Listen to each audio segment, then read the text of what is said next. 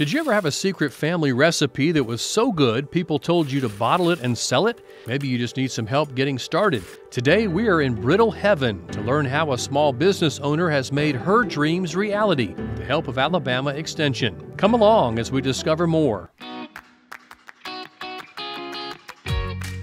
Sarah Deese said she never saw herself in business selling peanut brittle, but when medical expenses for her ill son began to pile up, she leaned on a family tradition to help cover growing expenses. Whenever I was a young girl, my mother and I would make brittle and give it away as Christmas gifts, and everybody loved it, and they always would say, y'all need to sell this, and we never took it seriously, but all of a sudden that was downloaded in my spirit, so I thought, okay, I'll do that. Looking for guidance on where to begin, Deese was connected with St. Clair County Extension Coordinator Leanne Clark and Regional Agent Angela Treadaway, and a partnership was born.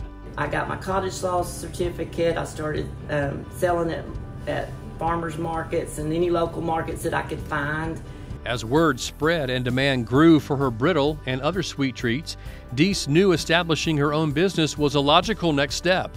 Treadaway agreed. She wanted to expand and do a little bit more with expanding, and I said, well, if you're going to do more than just the brittle, you're going to need to do serve safe. Soon after Deese became certified, Brittle Heaven was born. Some people call it quaint, some people call it homey, you know, like they walk in and say, oh, this is just like my mama's kitchen or my grandma's kitchen, and it makes me feel good because that's the way I want them to feel. It's like their home. That is wonderful that she's able to do that, was able to provide for her family. And that's what, to me, Extension is there for, is to help people to learn to do that kind of stuff. There's no way I could do what I'm doing now if I hadn't had the encouragement and the guidance from the Alabama Extension office.